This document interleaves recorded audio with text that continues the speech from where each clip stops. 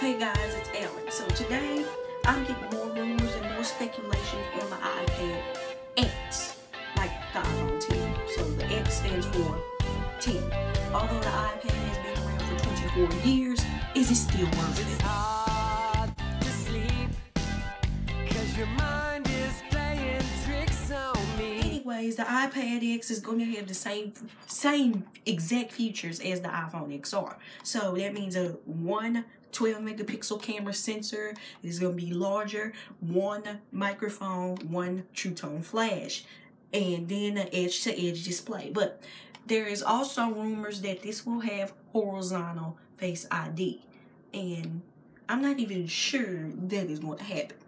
But if it does, that means you can do Face ID with your phone like this instead of just taking a look at it, tapping it, or raising it up. And then you just look at it and then it wakes up.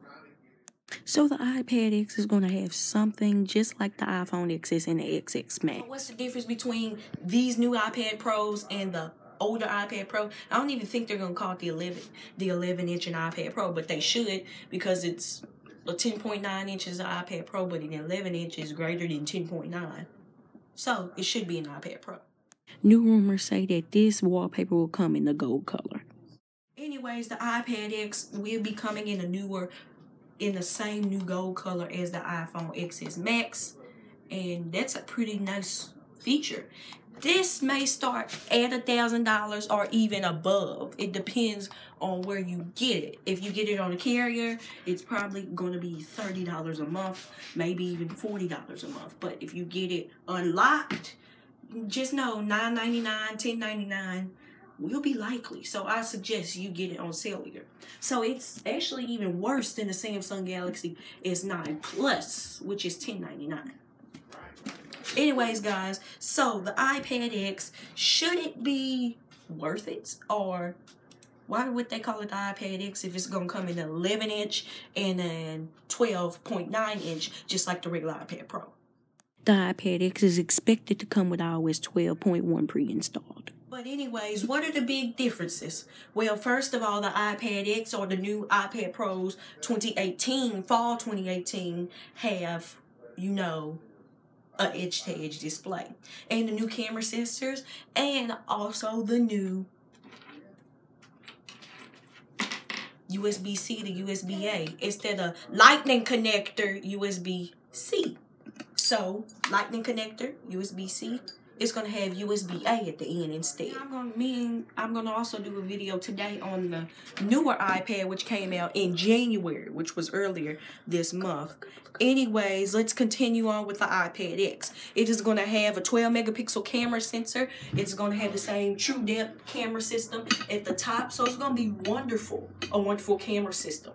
So is this going to be the best camera system ever? And guess what? I have this new camera robot. That's why you see the picture going up and down, left and right. I love this. And I have two other camera robots.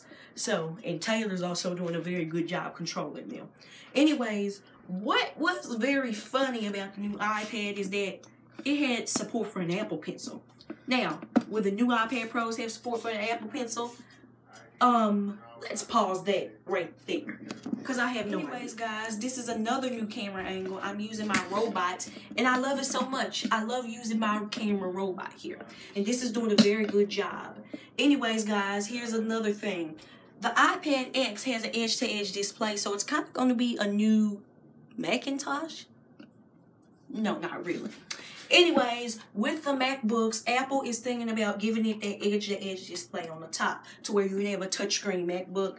And I have a actual rumored picture of that, and I'm going to put it in the editing, and it kind of looks like an iPad, the upcoming iPad Pros this month, on the top with just a new keyboard, which is the keyboard. That's all it is, basically.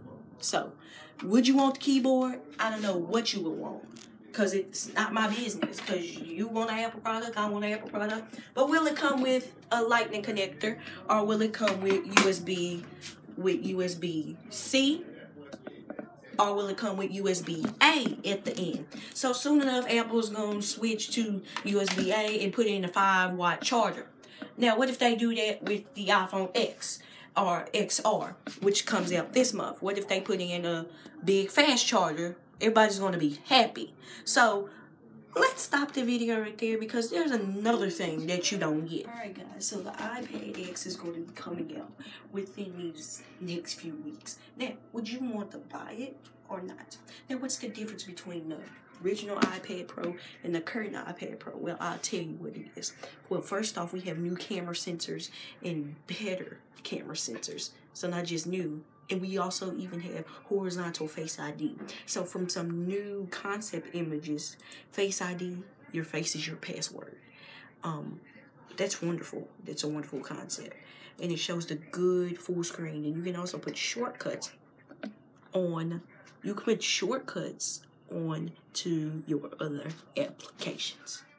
And also, don't forget, Apple will be doing AirPower this October as well. Alright, so the Apple event for these new iPads could be October 9th, which is in 2 days.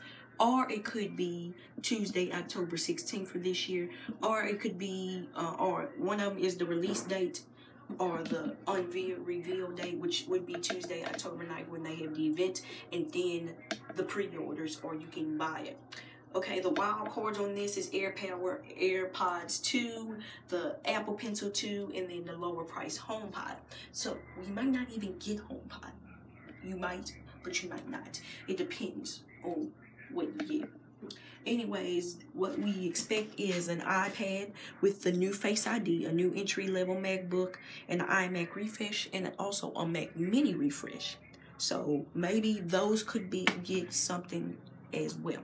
So this is from Forbes, and they usually have the best thing. You go to Forbes.com and you can also see this for yourself.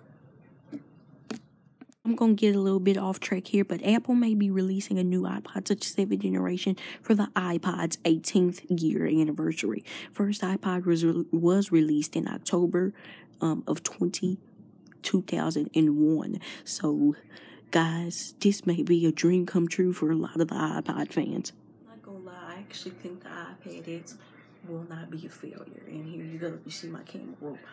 I don't think it's going to be a failure. I think it actually will be worth it in this age that we're in now. So I'll have a live stream tomorrow at 5 o'clock. I'll be live in 20 hours. And we're going to talk more about it. So this is it for today's video. Subscribe if you like, comment, subscribe. And if you like more of my camera robot, I'm not even moving. Where the camera robot is, there's a desk. But if you like this, please subscribe. Thank you. Bye-bye.